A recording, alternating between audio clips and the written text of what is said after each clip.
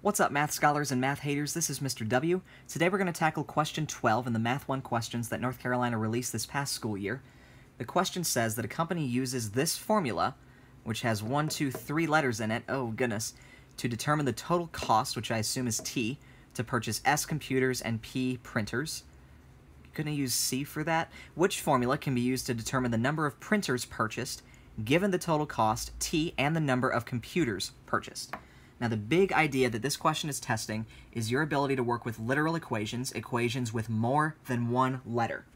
And these look scary, but there is a trick to solving these that I will actually just go through right here. So basically, we need to know exactly what we're trying to find.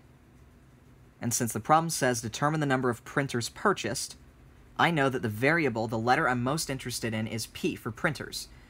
Just like S is the letter that computers starts with. Actually, it's not. That still makes no sense to me. But anyway, if I'm most interested in the letter P,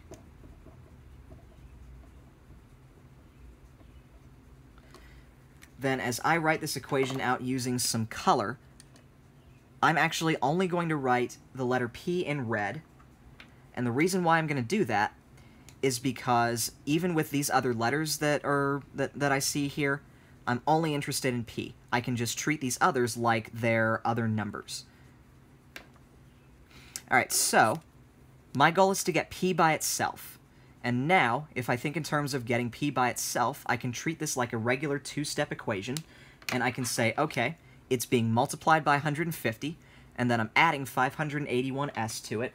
I want to get rid of this stuff, but in what order? And this is where I like to go back to my socks and shoes analogy.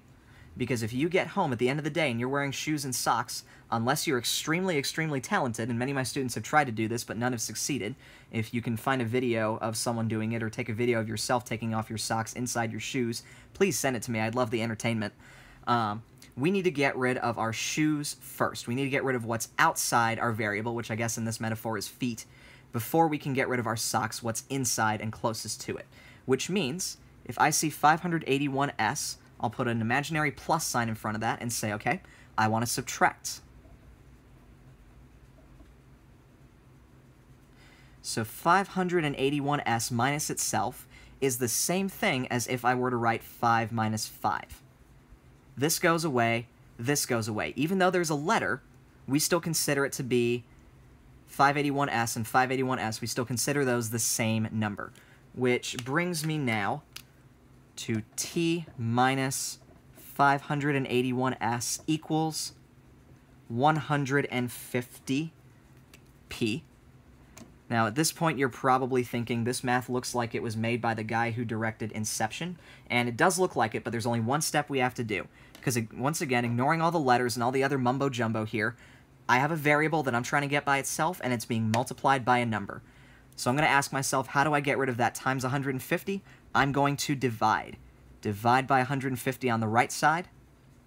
Divide by 150 on the left side.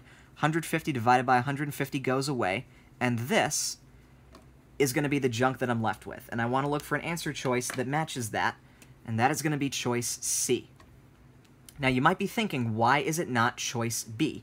Well, the answer is because if we divide one side of an equation by 150, we have to divide the entire thing by 150. It works over here to just cross these out, because 150 divided by 150 just equals 1, so this would get me 1p, and I wouldn't even really need to write the 1 here. I could just write p, but over here we had to take 150 and divide this entire side of this equation by it. So it couldn't be choice B, it couldn't be choice A. Choice D is silly because we divided, not subtracted. But anyway, our only remaining answer is C.